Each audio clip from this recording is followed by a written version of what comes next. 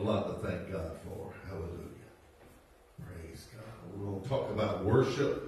We got into a little bit of it Sunday night, and God was gracious to us Sunday night to help us and to help us worship Him Sunday night. Amen.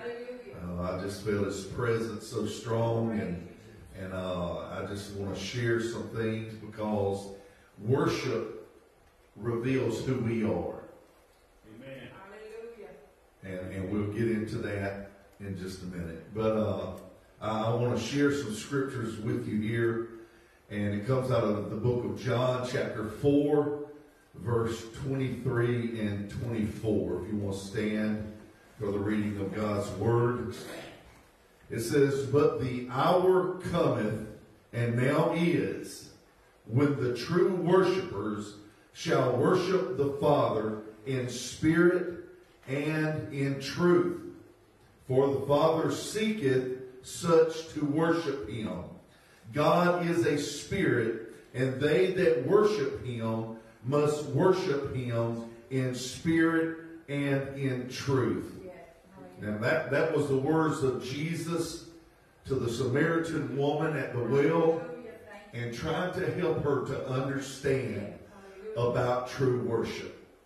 Because she thought that one day, yes, we'll be worshiping in these hills, but He was trying to let her understand that it didn't matter where you're at, that you can worship God.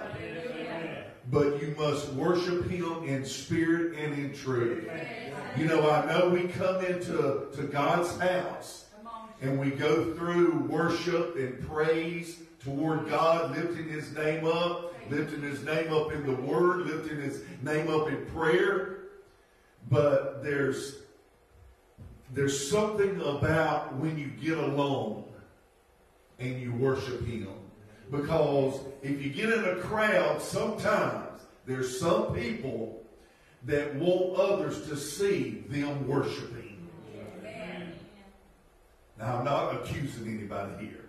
I'm just saying, sometimes some people are like that. But when you get alone, amen, we'll get into that. Father, thank you, Lord. Thank you for your love, your mercy, your grace, Lord. Thank you for who you are. Thank you for what you stand for, Lord. Thank you for your holiness, your pureness, and your righteousness, Lord. God, you're a God to be worshipped. You're a God above all gods, Lord. All these things that we put in front of you, Lord, God, you're greater than those things. You're greater than anything, Lord. And God, you are worthy to be worshipped. You are worthy to be praised. God, help us with this message here tonight. And Father, I'll just give you all the praise and all the glory for this. In Jesus' name we pray. Amen and amen. You may be seated. So, when we worship Him, we're kind of taking our eyes off of us. And we're putting it on Him. You mind if I use you? You just sit right there. I just talk about you, okay? I won't try to slam you too hard. No, I'm just kidding. Brother John has a motorcycle. And it's a Harley Davidson, black, beautiful. I was picking at him one day about, I started to move it and hide it while it was up here. And he said, "Please promise me one thing, that you'll never do that." But he doesn't go around talking about his motorcycle all the time. There's other things in his life that calls for his time. He loves it. He knows where it's at. He takes care of it. He babies it. But there's other things that's greater than that in his life. Amen? But if he did worship that thing, if he did, all the time, every day, go out and just kind of rub those leather seats before he goes somewhere. and look at it and gaze at it, if that's all he talked about, if that's all he thought about, he would be worshiping that motorcycle. We can do homes like that. We can do people like that. We can do vehicles like that. We can do jobs like that. I mean, it's something that consumes us. Amen? I'm asking you tonight, what's consuming your thoughts? So let me share this little story. You know, God wants us to worship. He wants us to be who we are. You know, it should be who we are, whether we're here at church or whether we're at home. Now, I'm going to say this again because I mentioned it Sunday night. If this is the only time we worship, or if we do not worship at home, if we do not worship here, if this is the only place we worship, then there's something wrong. There's something wrong with our worship. Because if all we do is come in here and worship, then it becomes a form. And Jesus is very much against that. In fact, he told a parable about a Pharisee and a publican, or a tax collector. They went in the temple to pray. The Pharisee stood and he said, I thank God that, you know, I'm not like the extortioners, the adulterers, the thieves, and all these other things. I thank God I'm not like these people. You know, he said, I give in tithes and you know, I'm thankful and all of this other stuff. He even went as far as to say, I thank God that I'm not like this publican. Amen. But that publican, that tax collector, it said, Jesus said he wouldn't even look up. All he would do was beat on his chest and say, God, forgive me, I am a sinner. Amen. Amen. And this is what Jesus said about the publican. In Luke 18 and 14, he says, I tell you, this man went down to his house justified rather than the other, which is the Pharisee. For everyone that exalted himself shall be abased or brought low, and he that humbleth himself shall be exalted. Amen? So when we come into God's house, our worship in God's house should be like our worship when we're not around anyone. Amen.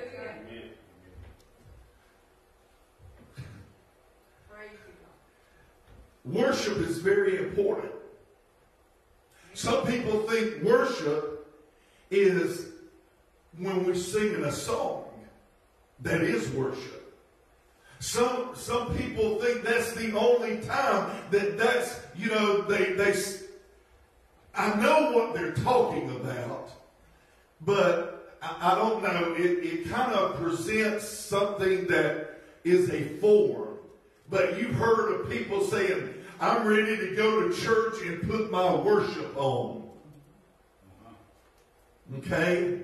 Worship should not be like something you put on. Amen. Worship should be something that you are. Amen?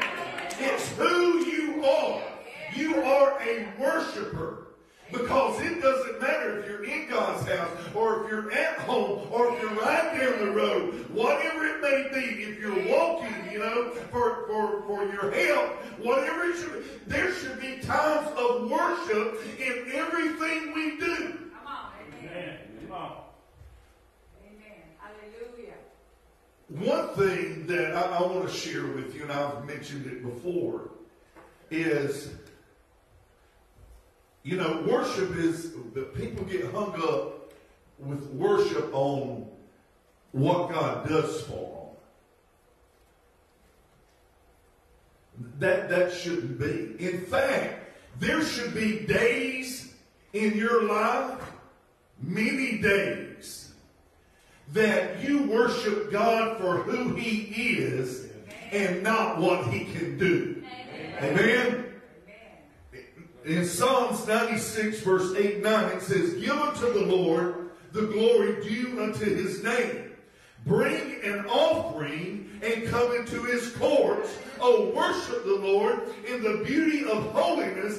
Fear before him all the earth. It says nothing about what he can do, but it's talking about who he is. Now, I know there are people, and you've experienced it, the only time they contact you is when they want something.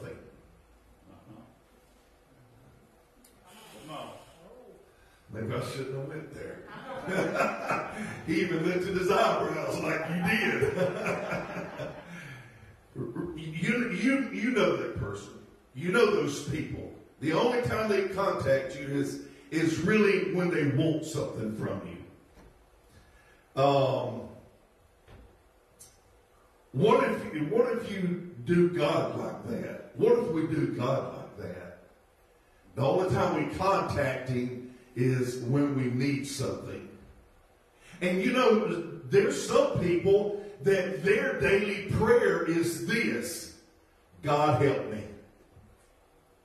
That's it. You know, if my wife, every time she says, honey, and that's at least 50 times a day. But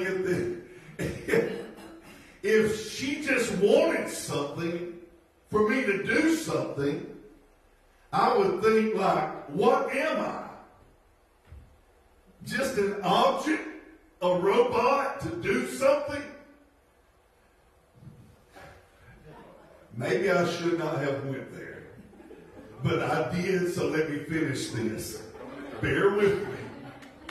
And say that famous prayer, God help him. Sometimes she says, honey, and I said, what? And she said, I just want to tell you I love you. You know? What about that? What if we just told God that? God, and we're all messed up. I just want to tell you I love you. Amen.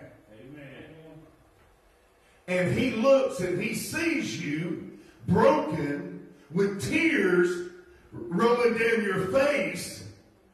And so he looks like, that's all you're asking of me or saying to me, that you love me. And then when you start praising him through your tears, and then when you start giving him glory and giving him honor through your tears, through your brokenness.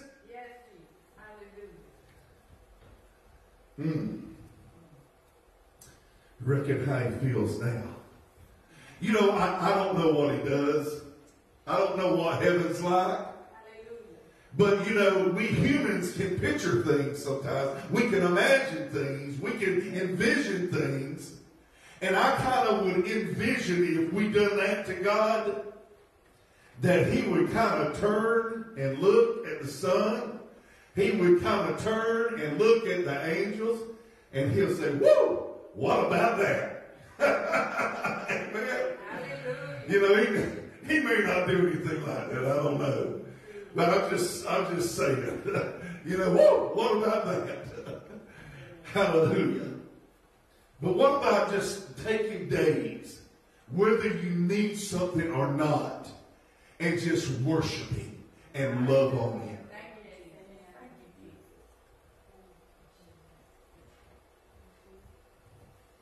Let me go a step further with this.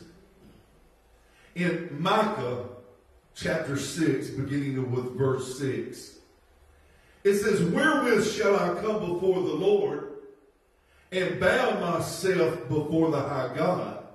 Shall I come before him with burnt offerings, with calves of a year old? Will the Lord be pleased with thousands of rams, or with 10,000s of rivers of oil? Shall I give my firstborn for my transgressions, the fruit of my body for the sin of my soul. He's trying to figure out what pleases God. What can I do to please God? What can I do to make him happy? What can I do to show him that he's the most important thing in my life? Amen. So it goes on in verse 8 and it says, he has showed you, O man, what is good. And what does the Lord require of thee? But to do justly, to love mercy, and to walk humbly with thy God. Amen. Yes, amen. Our worship should not only be the lifting of our hands, amen, and the praising of his name, and the prayers that we pray, and the word that we read. It should be who we are, hallelujah, and how we live. Amen. Amen. That is worship to him. Yes, hallelujah. What does he say? But to do justly, to love mercy, and to walk humbly with thy God. Amen. That's what worship is. Yes.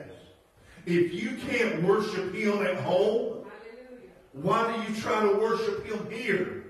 Amen. If you can't worship him while you're riding down the road, why can't you worship him here? Amen.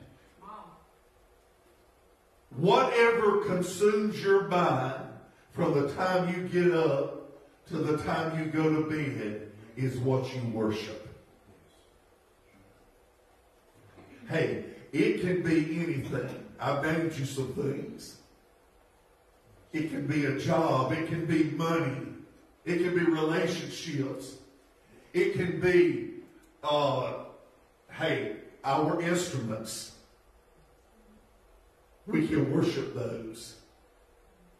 I get on these guitar sites, these blog-like things, and I get on these mandolin, bass, guitar, and all other kind of sites, and guys show off their music room. Some of them have 20 and 30 instruments hanging on the walls, and they can only play one at a time. You see what they worship. And I'm talking about when they show it off, they're showing off some expensive stuff. Probably the cheapest one is probably about $1,500, and it goes on up to $5,000, $10,000. And it's a one room with them all, and they've got humidifier in there to keep them in shape. We can worship anything. So when we wake up in the morning, I know we've got business sometimes on our mind. I know we've got to do this, to do that.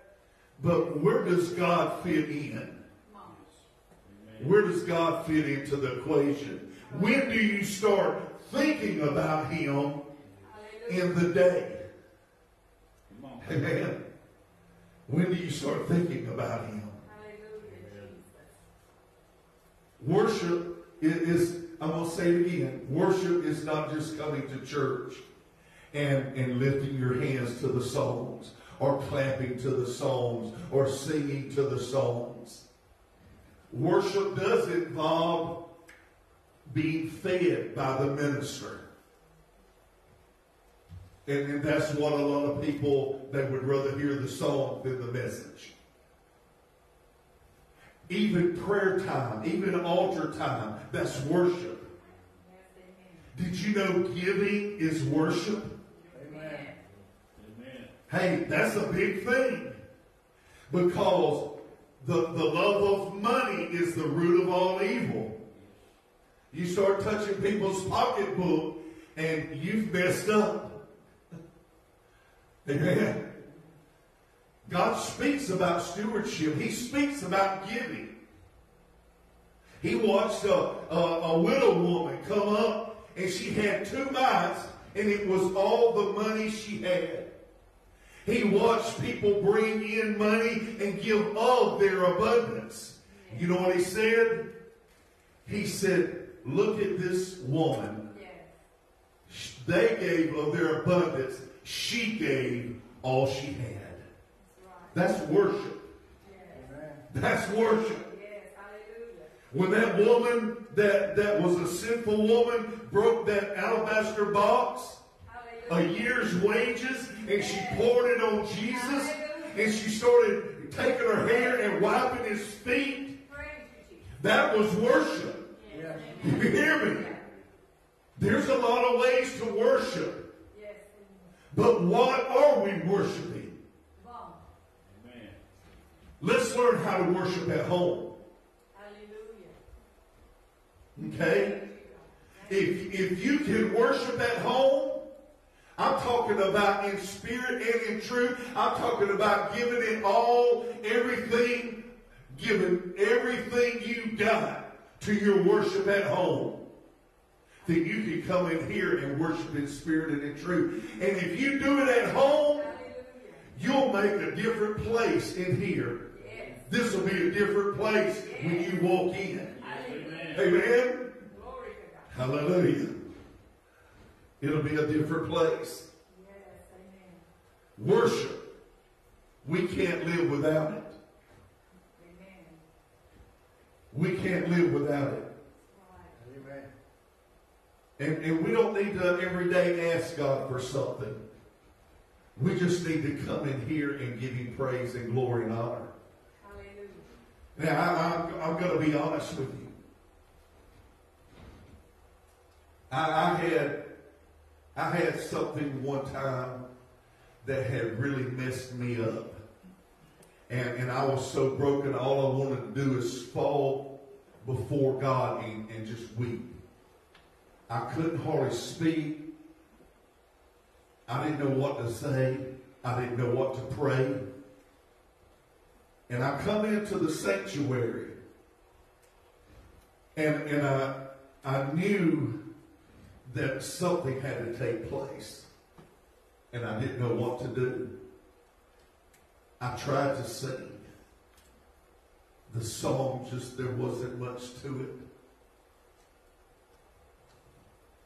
But I found a song, something I just kind of made up within my mind, within my heart.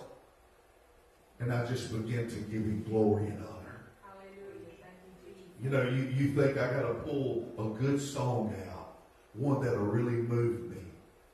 You know what the most moving song is when you're by yourself and worshiping? It's something that just comes from your heart. Yes, amen. Hallelujah. Glory to God. You think about this. You think about worship. You think about it. You think about it when you wake up in the morning. As you go through your day. When you lay down at night. You think about, how can I worship God? Yes. How can I give Him praise and glory and honor? Yes, hallelujah. Whenever you do that sacrifice of praise, that sacrificial worship, that's when it moves His heart. When you don't feel like it. When you can't muster it up, but you do it anyway. Hallelujah. Father, thank you for this evening, Lord. Thank you for loving us. God, I don't want to put on my worship. God, I want that to be who I am. And God, I believe these people here, they want that to be who they are. God, help us this evening, Lord. Help us just to be humble before you. And God, even in those times of brokenness, help us just to worship you. Help us to do that. God, I understand about the prayer, God, help me. If anybody understands that prayer, this pastor does. But God, we've got to worship you. We've got to lift your name up. We've got to lift your name up when no one is looking. When no one knows about it. God, we've got to get along with you and begin to praise you and glorify you. God, please help us. Please, Jesus. Help us to glorify you. You are worthy of the praise. You are worthy of the glory. You are worthy of the honor, Lord. We give you all the praise for this in Jesus' name. Amen. Hallelujah. Anybody need special prayer tonight?